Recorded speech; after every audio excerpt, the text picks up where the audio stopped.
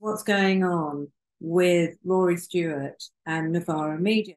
There was a preview clip of a show that went out tonight between Ash Sarkar and Rory Stewart, and it caused quite a hoo-ha. What did he do? He dared to cross the Rubicon. No, he wasn't talking about paedophilia or rape or killing millions of people in a needless war or poverty. He dared to say this about Corbyn. Incidentally, I think it's disgusting he was thrown out of the Labour Party. I mean, it's mad. Jeremy Corbyn, whatever you think of him, is a major figure who represents a very significant part of Labour history and heritage. He was the leader of the party.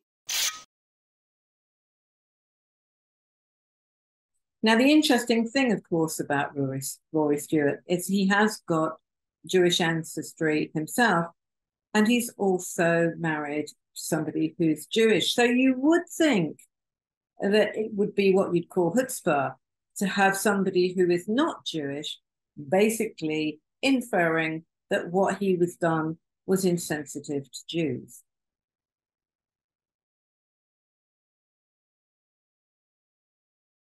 All the usual suspects piled on.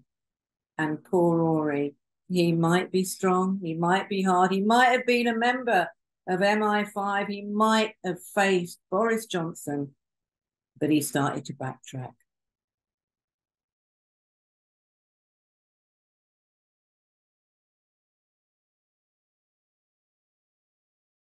But the interesting thing here is the whole process by which this has happened. The fact that nobody now can say anything about Corbyn unless they are going to include the words anti-Semite, Jew hate, and despicable, that kind of stuff with him. It makes all conversation on what's happening politically in this country absolutely pointless.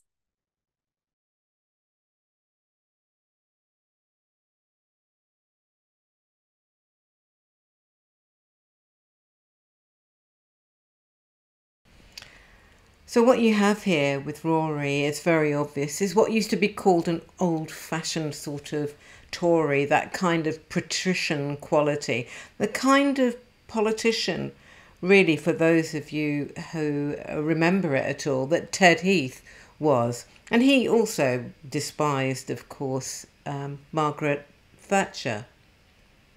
He's a man who loves the Queen, he loves the whole sort of whole establishment of what many think of as traditional English values. And it's obviously partly because he loved his dad. Now, the fact that his dad was in the colonial forces and did some pretty brutal things in Malaysia, I think there's the complication for you there, because here's this kind of nice guy who his dad wanted to be the Archbishop of Canterbury, and he's gone to Afghanistan, and he's been around politics, and he's found that the world is a lot nastier than perhaps he'd hoped for. But he's still got that Archbishop of Canterbury thing going on, and that's why he said, of course, what he did about Jeremy Corbyn. Now, of course, this is a much longer interview, and I'm just picking out for you some of the things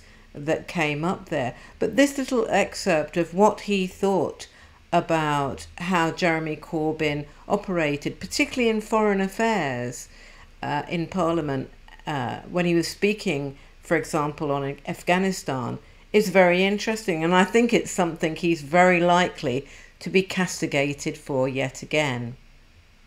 As being about embracing difference and compromise and persuasion and conversations amongst different people. I was proud to be in debates on Afghanistan with Jeremy Corbyn. I listened to him carefully. And you also talk about feeling very marginalised in lots of ways from the party that you were in.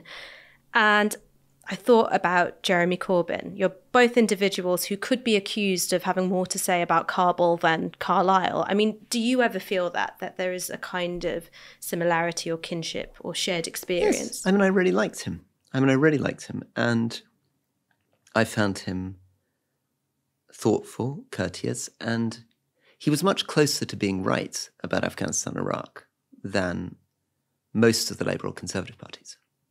I think,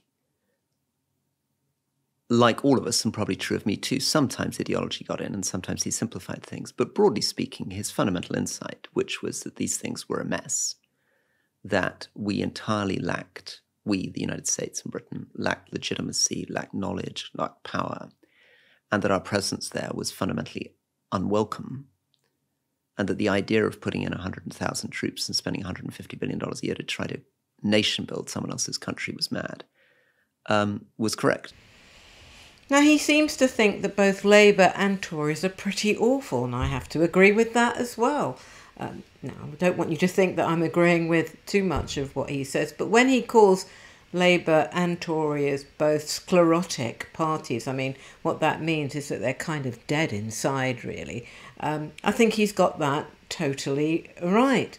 And again, that makes you see much more clearly why he said what he did about Corbyn, because he admires somebody who is principled. The question is, when do you reach a point at which your moral integrity and your view of good and evil makes you break with them? And for me, that point came with a hard Brexit and Boris Johnson. That's the point at which I'm like, no, I'm no longer prepared to say I'm part of this tribe. I'm a Tory MP. I'm leaving. I think you reserve that for the moment in which you can see with real moral clarity that this is not it. It's not what you're prepared to do. But on your bigger point, I agree with you on structures. I think we disagree on what the structures are. But fundamentally, this book is about structures. It's about the fact that our first-past-the-post voting system is screwed and needs to be got rid of. That the Labour and Conservative parties are sclerotic, horrible, old-fashioned things. That the institution of the whips is mad. That the culture of the House of Commons is abusive, bullying.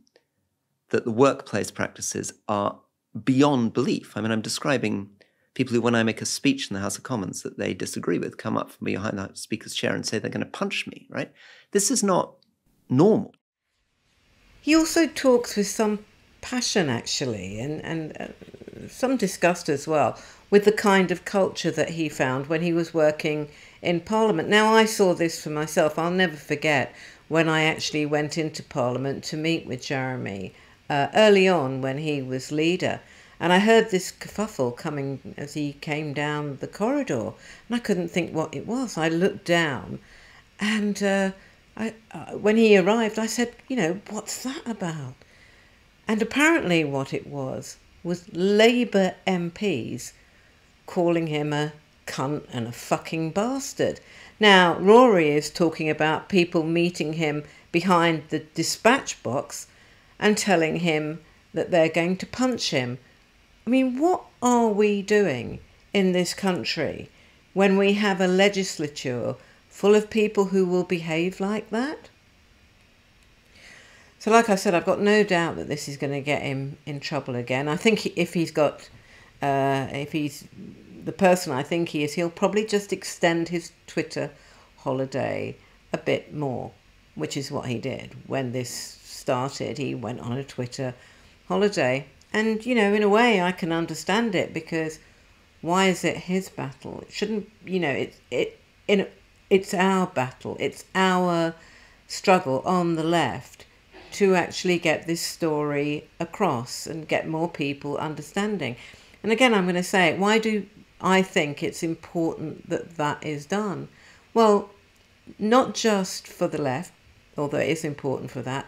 There's no way that the left can properly move on until we can come together on this, and we can only come together when we actually start speaking to each other. But we have a totally rotten political culture.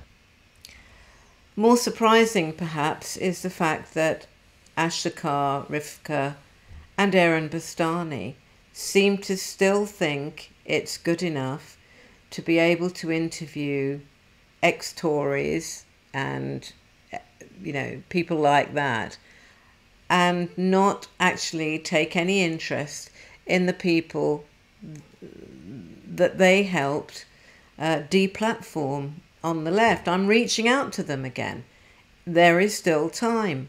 There's always time. We need to come together on this, and you need to do something about this.